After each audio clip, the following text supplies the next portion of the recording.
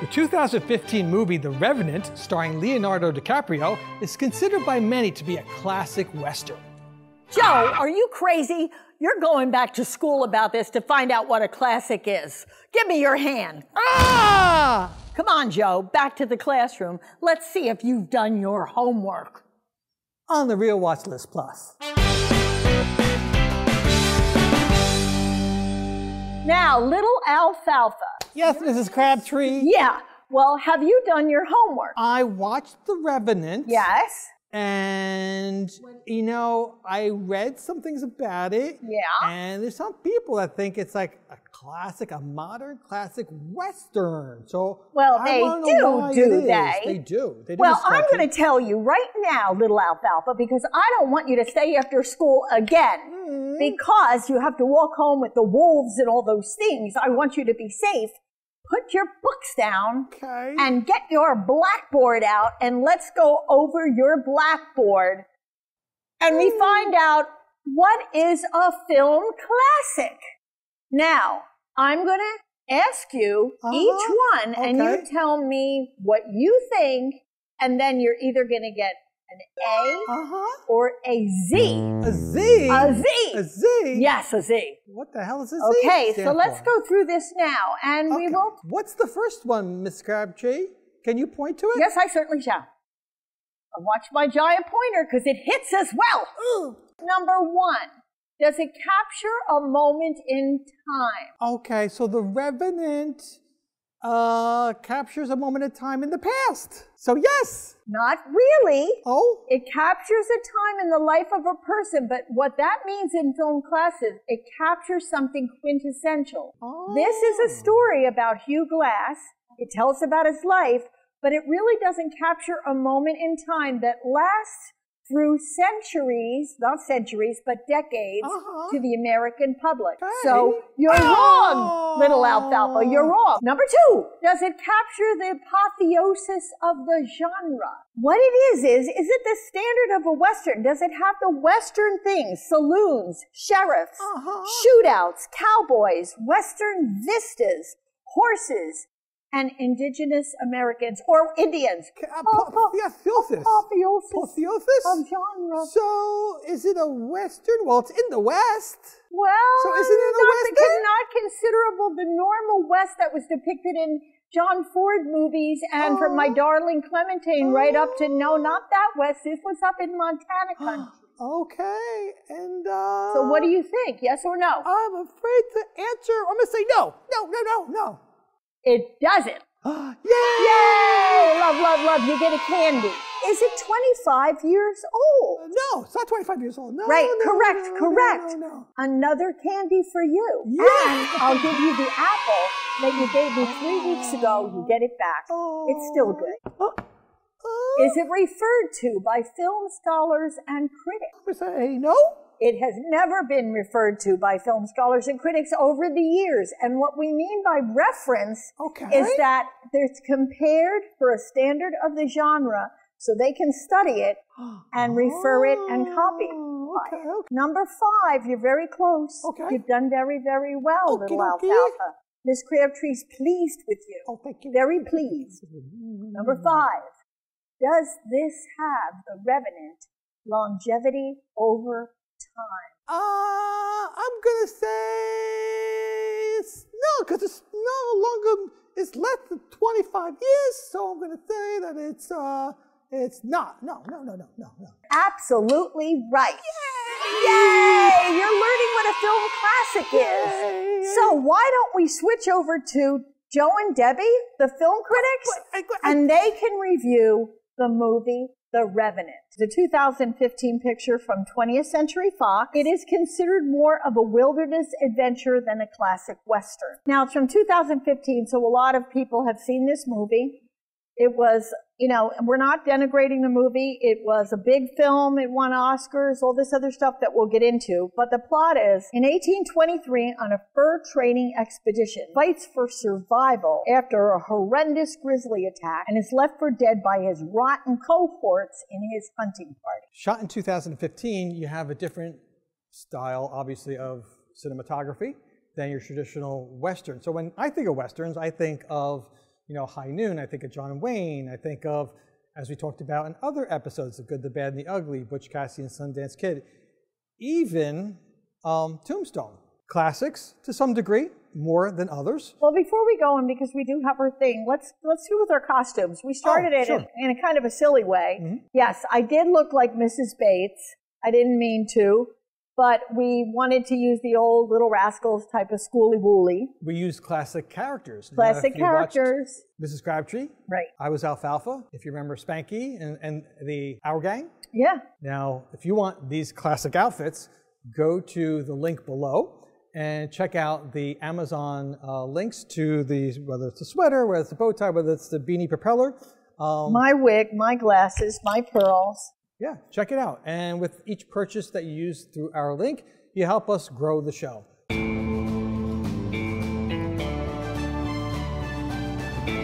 Flip. I'm surprised you gave it a 5. Well, I'll tell you why. First of all, I know it's a bear claw because I've been schooled, because we had Winnie the Pooh before. So now I know what it looks like, and it doesn't look like hockey pucks now because it actually has toes. So I had toes in the last one. Yeah, but check out the video. You're getting better because you're taking art class. I'm taking art class. You're taking art class, singing lessons, everything to prepare for these shows. This show. We're just the reason I'm giving it a 5 is because I really don't consider it a Western. You can fight with me, you can beat me up, you can drag me with mules down the road, but I really don't. I consider it a wilderness adventure, okay? And only because it doesn't have the classic things that a Western has. And genre is something that you particularly have to stay in line. And if you can look it up, because these hashtags and all this other stuff, and it says it's a Western, the young people put things in with it because they want more people to look at it. So if you look it up and you put in something to stream, and you say, you're not going to put in wilderness adventure, maybe some people will, but if they put Western and they want something of a period piece from this particular century, it'll come up. Right. But that's the misnomer about this movie, because when you look this up and you do the research, you do see the tag many times that says Western. Correct. And I don't think it's fair, especially for someone that might be interested in film, interested in the study of classics, to associate this in that category. I think it throws it off. Now, what's ironic is that we reviewed many movies that at the time that the movie came out, many celebrated movie reviewers like Siskel and Ebert, New York Times, Time Magazine, would criticize the movie. We just did one called Butch Cassidy and the Sundance Kid. We reviewed that. And these major name reviewers trashed the film, only to be later considered by many as a classic movie. So Rex Reed gave Jaws like a 4. Said it was one of the worst movies he ever saw. So after we go through this film, let's discuss if this would be something in the future that could change the way that we think of a classic. Leonardo DiCaprio. So the big issue with this film is the bear. Now, Hugo is a nonfiction person. He's a real person. This story is a story of revenge. And where it departs from real life is that if you read more about Hugh Glass, not to be confused with Hugo Boss. Hugh Glass was a story of forgiveness, completely different than this storyline. Now, if you watch the trailers and you read about the movie, they use they coin the term inspired by real events. Well, it's very loose. A lot of people have seen this, and because it was a big movie and everybody went to it, the only thing everybody remembers from it is the bear attack. The bear attack was so horrendous, you can't even look at it. And the director watched hundreds of bear attacks on film. And it was not only CGI, of course, but there was a guy in a costume and an actual bear that was all fused together for that footage. Yeah, actually the stuntman, dressed up in blue and put a bear hat on because the director wanted as real as possible this mauling. And it's funny because he mentions it, and I wrote down a little note that I thought was kind of a little bit of trivia. The stuntman was 6'4", Glenn Ennis. He ended up in the bear suit. He said that he was the only man that was up Leonardo DiCaprio's butt. Really? That he actually, in that scene, that's right. he was his head was by his rear end, literally. And while he's completely straight, he said that, I'm sure there was a lot of people who would like to be in my position. Especially 20-year-old girls, because that's all he'll date, Leo. He won't go, if you're 25, you're like out. Oh, no. He's known for that. It was brutally savage. I mean, it was just hard to, and even in the opening sequence in this film. I was just going to say that.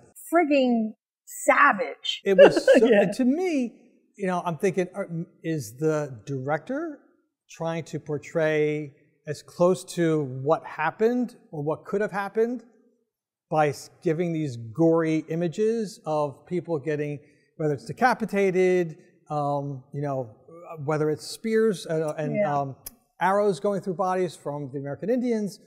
What is it? And I'm thinking, I'm watching like a horror movie here. This is not like... But here's the... To me, I don't think it made the story. Right. I think it actually made the story worse because I was like, oh, God. Oh, it'll turn off certain people unless you really want to watch it. Yeah, it's very tough. But if you look at things like differences, I'm going to give an example of World War II picture. The Longest Day.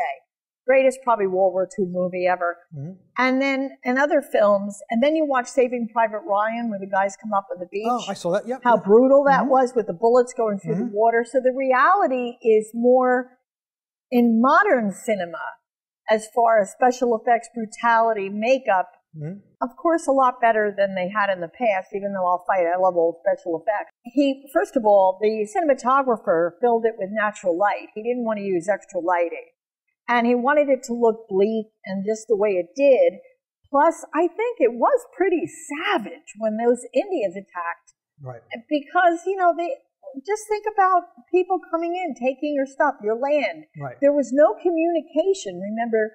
And the cohorts of Hugh Glass, they were from France, they were from different countries, they spoke different languages. These guys were not friends. They were put together to go on an expedition, to go through it, get to the end of it, and deliver a payload of furs. And they did it, you know, every year. Right, right. But I think adding that goriness, I think took away from the film. Like you mentioned Private Ryan, and I saw that film, and when I saw that, it honestly made me feel like that was happening. Heartfelt, like 100%. Sorry, I hit my mic. Flies are all over the place. Sorry, we're in the woods here, and I'm folks. hitting my mic like a nutcase. But here I'm watching it, I'm not feeling that it's real. I'm feeling that it's like you're just doing it to get me savagery for the sake of savagery. You're doing it to get a rise out of me rather than to portray some realism. They did a lot of that in the film. That's what took away points from me. I want to go into Leo a little bit because I love Leo. I think he's one of our greatest American actors. And this is what, I can love him. You know why I love him too? Because he looks like my son. When my son was young, he was mistaken for Leo when I went to a premiere in New York. But anyway, Leo only had 10 minutes of dialogue in this thing. But they gave him the Oscar because it was a very physical thing. But you don't get Oscars for physical things. Actually, Leo had deserved the award years before. And you tell somebody to go watch this movie for Blood Diamond, about the diamond trade. That De Beers Diamond does the diamonds. We're so ruthless in getting the diamonds. He deserved it. He got cheated for that. He got cheated a couple times, you know. Tom Hardy, who was in it, who was his nemesis, is one of Leo's best friends. And originally it was supposed to be Sean Penn. But God knows what's wrong with Sean Penn. He's so crazy that he probably punched somebody and they threw him out. Well, the director had a prior filming relationship with Sean Penn.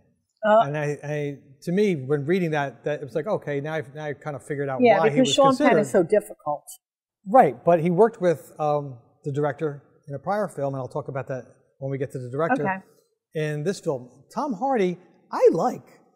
I can't pin him down because Tom Hardy, for those that may not know him, has appeared in actually a lot of film for a young. He's a Brit. Young actor. Matter of fact, there was rumor that he might be under consideration for the new Bond. I mean, that whole, he's a British actor. Cute enough. No, he's kind of a rugged-looking Plus, you know, guy. there's ambiguous feelings if he's gay or not. Did you know that? I did know that. That's why there's a little interest. Like, he did go through bouts of depression and alcoholism. He had some rough patches there. He's been sober for many years. And he's made some bad film choices, but some good, but they do, you know. Right, but he's also known as not reading the script before selecting the movie. Well, that's brilliant. Well, I think it was Leonardo DiCaprio that she said to him, like, like read the script. Like you got to like look at this before you make a decision. There's that fly. Well, why do you hate Leo so much? What's with that? So, well, I read I'm sorry, I watched a documentary on Netflix. You and these documentaries. I keep referring back to it, Men on the Run, which was about IMDb, which was a fund created in Malaysia to help the poor people or to help develop Malaysia into bringing jobs, bringing roadway, and improving people's lives. And the funds were actually used through the Prime Minister, through connections, and through this nefarious person, Joe Low, which is actually Low Tech Joe, which many people call Joe Low. So he's a good name, Joe Low. Joe Low, yeah. Joe Low. Okay. Well, J-H-O-L-O-W. Yeah, not J Low. So Joe Low in 2000 got to know a lot of celebrities because he was able to siphon through his other cast of corrupt characters, siphon money through this government fund to hire actors and actresses like Paris Hilton, like Lindsay Lohan, bring them to parties to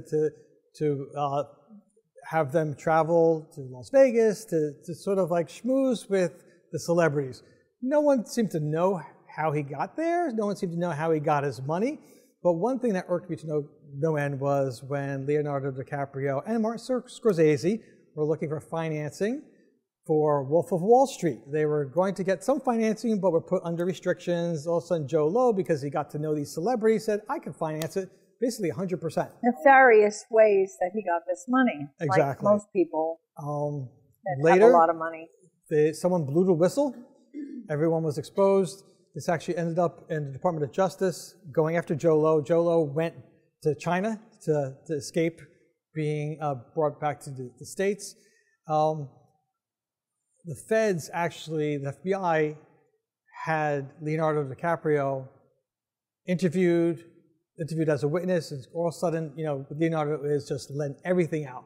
The fact that Joe Low gave him presents. Now, do you know Leonardo DiCaprio had an Oscar before he got an Oscar? I can't, bleh. So yes, so he got, so Joe Low, to pay favor to Leonardo for his birthday. I mean, he gave him an Oscar, just like gave him one? Yes, bought Marlon Brando's Oscar. Jesus. From what? On the waterfront or streetcar, or which one? I don't know which one. But he bought that and gave it to Leonardo DiCaprio before he got this. Who the hell would want it if you didn't get it by merit? Especially Leo, I can't even imagine. It's funny when they put Leonardo on trial as a witness against Joe Low. Right. Because at that point, Leonardo was like, I ain't going to jail for this guy. I'm giving everything up. Yeah, no, he's not a dummy when it comes to Hollywood. Yeah, plus he's an actor. Well, he doesn't want to wreck his career. He's got a great career. Of course. He worked out a deal with the feds that he gave back the Oscar, gave back the artwork, gave back $60 million between him, Scorsese, the production company. Yeah, about $60 million back. But at the end of the day, you still stole. It's like politics corrupting Hollywood. And I think we don't talk enough about how the corruption of Hollywood affects our films. Well, I know I'm on a soapbox.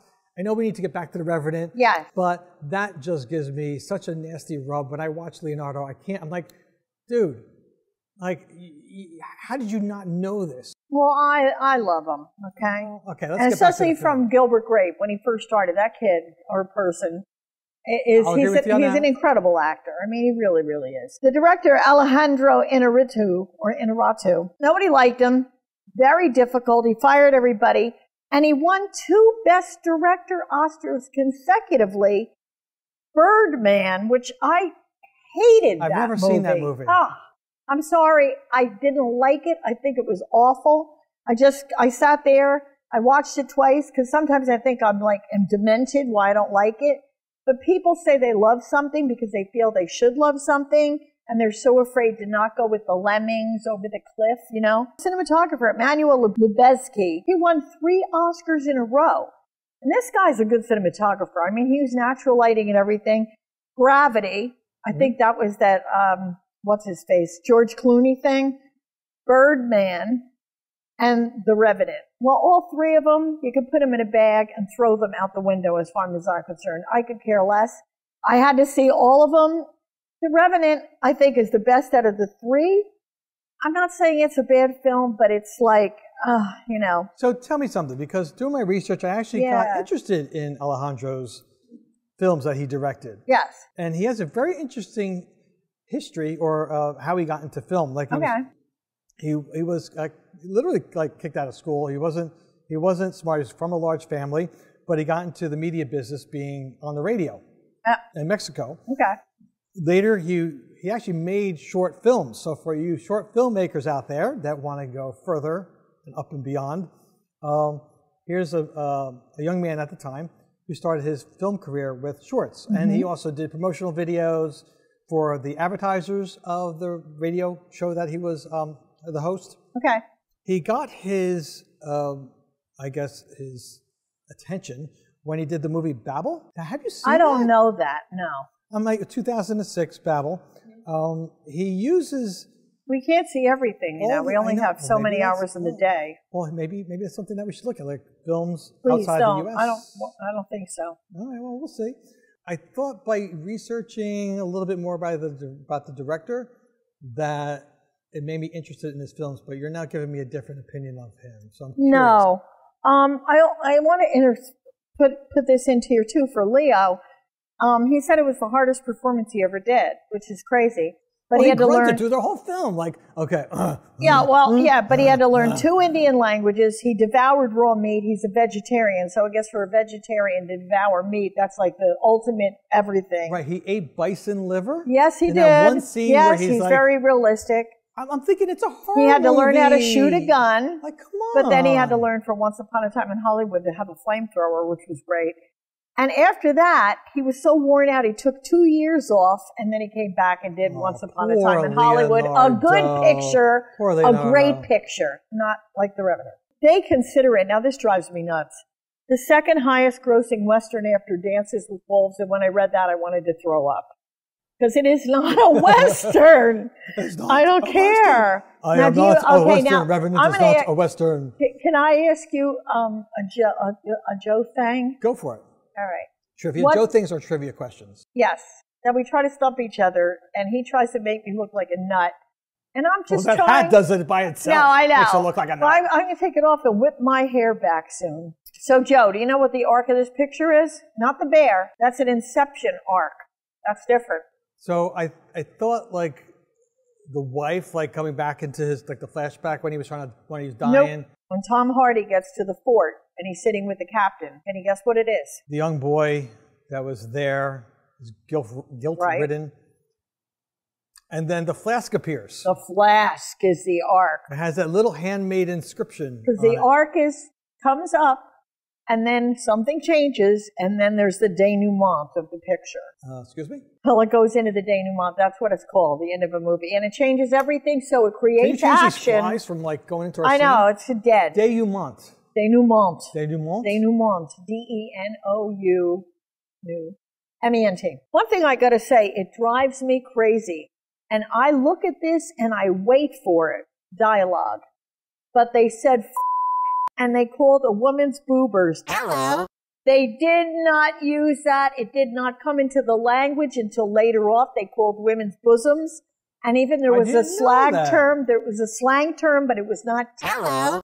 It didn't come until later. I hope it's not shocking our audience. It didn't exist then? Right. And they did say once, but didn't come in till later on in the culture. The use of swear words. It wasn't considered a swear word, even though it did come out from fornication under control of the king at the time in England with, Henry VIII. See, that things like... That's the kind of stuff drives me nuts. Well, because it's not being true to the story and to the time period. Well, who listens to that but me? But I've always looked at, there was a picture called Revolution that Al Pacino was in it. And he was running around in the beginning, the first 5 minutes. I was watching with a friend. He goes, "The British suck." Now, what soldier says the British suck in the Revolutionary War? There's no such thing. And the picture was... In the Revolutionary War? Well, they might have done it behind closed door, but they didn't... Suck wasn't a term like they blow.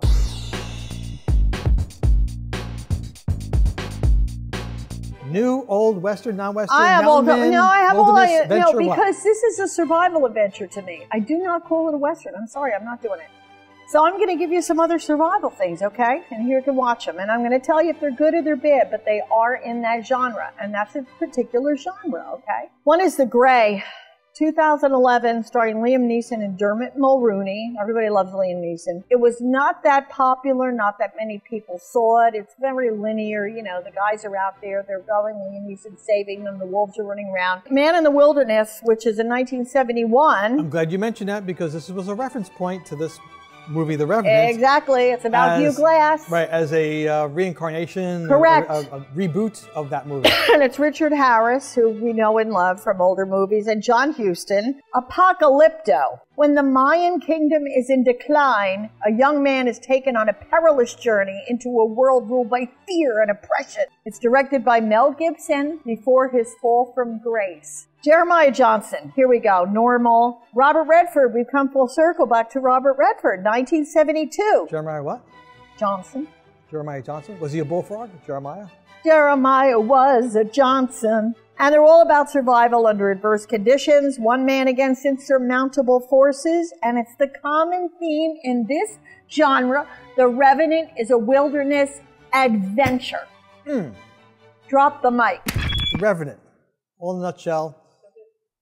A guy in the wilderness survives death 100 million times, grunts his way through an Academy Award, and gets a bunch of notoriety. And it was nominated for 12 Oscars. It won 3 for director, actor, and cinematography. But I can say it is a physically and emotionally painful picture. Painful. It made me feel exhausted. I've seen the thing 3 times now because I have to review. You know, besides this, I do film reviews, so I have to 39 years to see it. Yeah, it's a bleak, emotional, stressful picture, and after watching it, I felt like a washcloth hung out to dry. Oh, Debbie! While I have my climax beer. Should I drink that?